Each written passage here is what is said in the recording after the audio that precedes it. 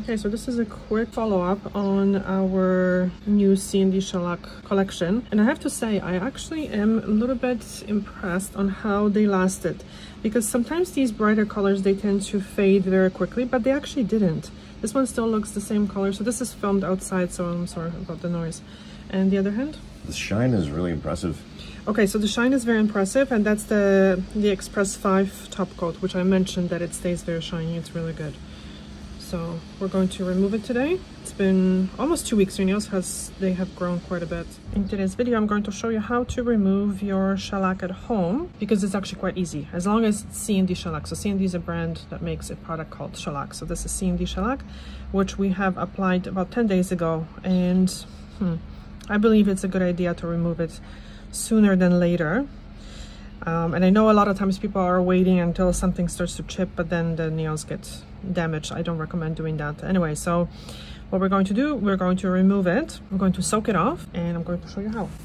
So first of all, you need pure acetone. So you don't want to be using a nail polish remover, because very often it does not contain enough acetone, or the acetone has evaporated, or God knows what else. It has glycerin, water. You don't need those ingredients. Pure acetone is the best. You are going to need one of these. You don't need the whole pack. So you're gonna need one of these. I find these are the easiest to work with. Very optional is a buffer block. And the reason why is because when the surface is a little bit more rough, the product is going to come off easier, quicker. So this is what I'm going to do. But I mean, C&D shellac prides itself on being able to remove it without filing the nails. I'm kind of not really following the recommendations, but this is all I do. We are also going to use these little pads. So this is what I do: makeup remover pads, tear it. Some of them tear off better than others, into a few pieces, couple layers, I guess. Then I tear it. I used to cut it. I'm more messy now. So this is what I'm going to do. And also an important thing, I do recommend, if you're doing this at home, just have a plate or something that you put on a table, because you don't want to be putting any of these little pads that are soaked in acetone on a table. Now you're gonna need just a regular foil. And if you're doing this at home, I highly recommend that you do this one hand at a time, because obviously it's going to be very difficult for you to wrap, you know, both hands. You want to make sure that this is nice and tight. You also want to maybe stand the bottle on the plate, because this, when you press on it, sometimes it kind of pours out a little bit, so you don't want to damage your table. Now make sure that this little piece is soaked. Oftentimes people don't use enough acetone, or the acetone evaporates, and then it's not soaking anything.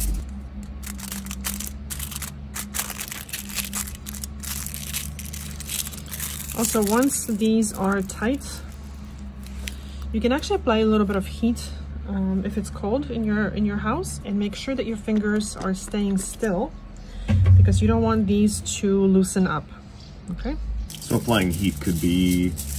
the heat actually helps to speed up the removal process. So it's a good idea, especially when your fingers are cold or it's cold in the room. But what type of heat would you apply? Heating pad. Yeah, heating pad. Or, you know, one of those little beanie things that you put in the microwave for a couple minutes for your neck. So then I would recommend just folding this and just putting some heat on top.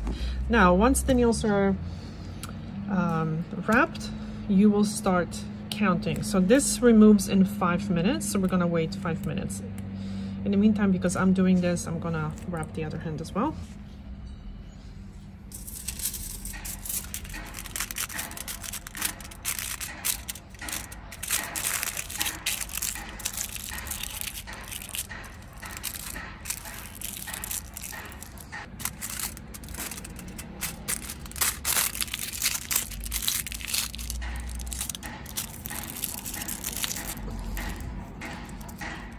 Making sure it's tight.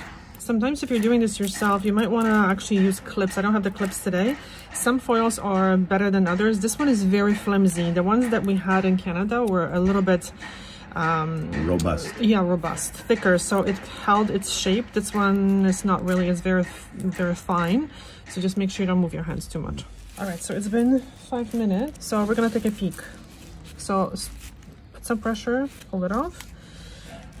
I can see that the product is quite loose and it comes off without much force, right? Like it's kind of like a wet paper.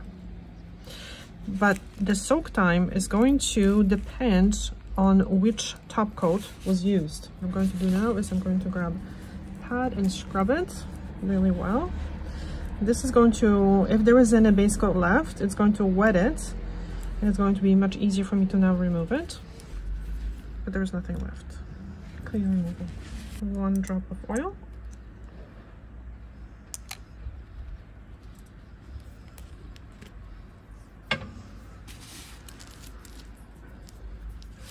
On to the next. So what you want to do is you want to remove one at a time, because if you just remove all of them, the product is going to almost like re-harden on the nail. It's going to be more difficult to remove it. Now if you had different top coat, so for example the regular original top coat is going to take about 8 minutes to soak.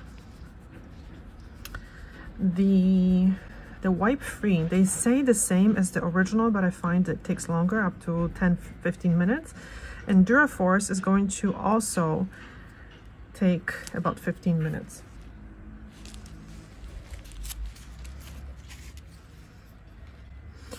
So if you have seen the so-called butterfly removal, it only really, in my experience, and I've been working with shellac since it first came out, it only happens when you remove the shellac right after you have applied it. Otherwise, it just doesn't really come off that easily. I mean, it comes off very easy, but not like, it doesn't come off in like one chunk.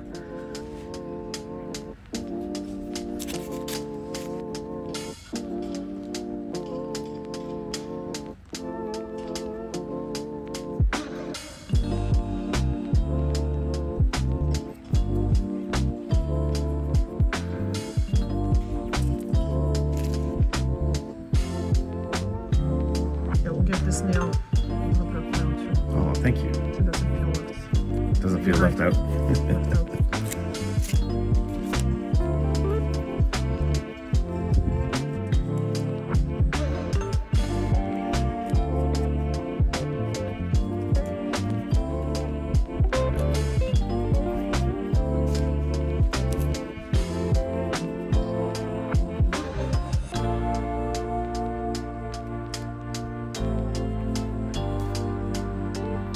If there's a little bit of staining here or not, or am I seeing things?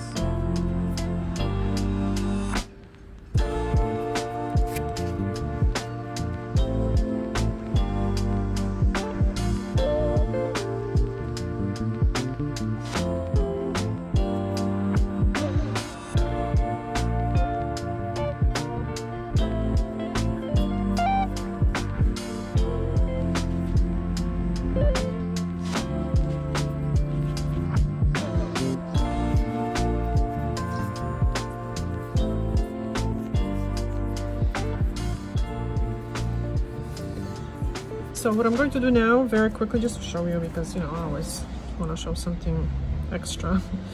Just going to nudge the skin fold back. So this should be done every few days if you have a tendency for that skin to stick to the nail.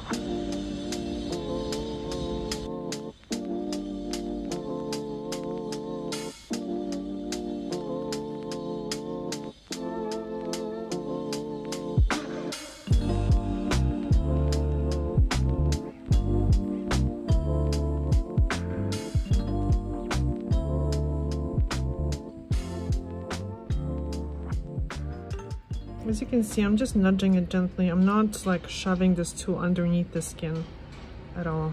And we're done. Thank you so much for watching.